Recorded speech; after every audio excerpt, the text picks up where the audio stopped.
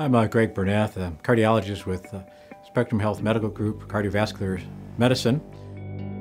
Graduated with a degree in cellular and molecular biology, and then went into medical school at the University of Michigan, and did my postgraduate training at Medical College of Wisconsin, Milwaukee, internal medicine residency.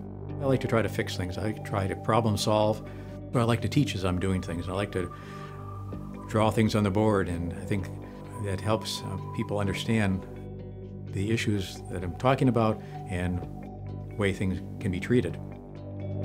The safety of what we do has greatly improved, and I think our ability to treat patients and probably open up the opportunities to patients has greatly improved as well.